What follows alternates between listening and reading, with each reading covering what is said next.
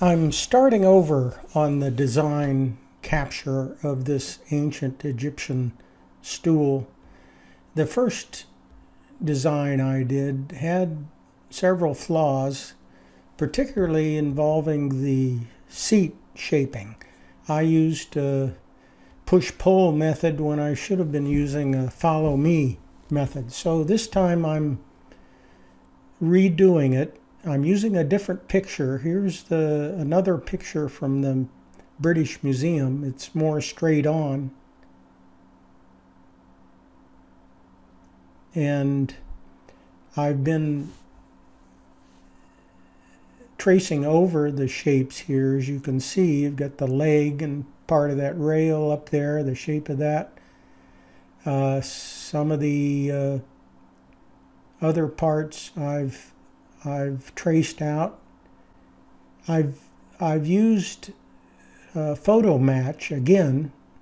I did not bring it in as an image, rather as photo match, thinking I might get a better result here. So I've now got these shapes represented. I also sized the photo to the actual size. Before, in the earlier design, I did not know the actual dimensions. Later, I found that documentation, and so this is now the right size. And here's the result of those tracing over steps. And most of these are just faces. They aren't solids yet. I did start to shape up that leg over on the left a little bit, but otherwise this is all the information I need to have to really finalize the design here. And the next step is to then create a seat shape that better represents the original piece. And that's what I'm doing in this step here. I've got a shape over here on the right here, and that's the thickness of the top. And then I've got a follow me path that's this top curved edge in the back here. So then I can do a follow me with that path and make a good representation of the original piece. So in that next slide here, you can see the resulting follow me. These little protruding triangular ends need to be removed, so I've created some rectangular cutting planes on both ends here to slice off the waste material, and you can see that up here in the finished overall shaping of that top, or the seat.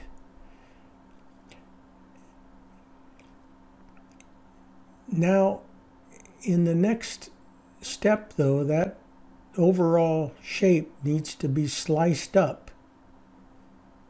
Well, here it is, the overall piece right on top of the platform here. But I need to slice it up with some rails and some slats. So that's the next step here. And I've used those rectangular cutting planes to cut off the material that's necessary to complete the front and back rails here. So I've used those cutting planes to slice the seat, and now I've got a piece here that I can attach to the other part of the seat rail and make a complete seat rail as shown here. So that component now is complete. It's got the curvature properly shaped, and it's also fastened to that front flat face here. And that sits right on top of the leg. There's a protruding tongue on the end of that top end of that leg that goes into sockets. Sockets in that rail that hold it all together. And that will be a pinned mortise and tenon joint, as was done in the original piece. Now the next stage is to create the slats. So here's the remaining part of the seat shape, and it needs to be cut up into 6 pieces. I've created these rectangular cutting groups. These are solid groups. They're 1/4 of an inch thick. So in addition to cutting the slats, they also create the groove, the separation, the 1/4 inch separation between the slats. I will use solid tools to do this, but it can be done just with the intersection. That back edge, that back line there was segmented, split into 6 equal parts to position these cutting plates. So solid tools, I used split here, and you don't have to use solid tools, but the way that works, let me just go ahead and do one here. I click on one of the pieces, and then I click on the other piece, and that creates, and then I do that again and again and again to create those intersections. And what it ends up looking like then, well, let me come back here. Let's come back here.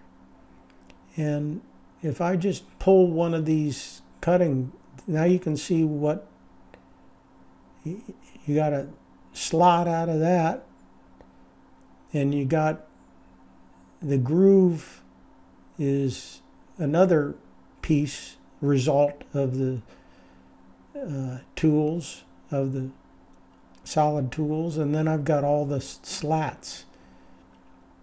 And here are these slats. There's only 3 unique components, so those are just copied over to the other 3 positions and flipped. So now I can remove that old seat surface, and replace with the slats, and I can then also add all the other components, the spindles and the stretchers, and some of the joinery, mortise and tenon joinery is also included. So here you can see the 6 slats with a 1/4 inch spacing, and those are mortise and tenon into those top rails at the front and back. So this is the new design, and it more properly matches the original design.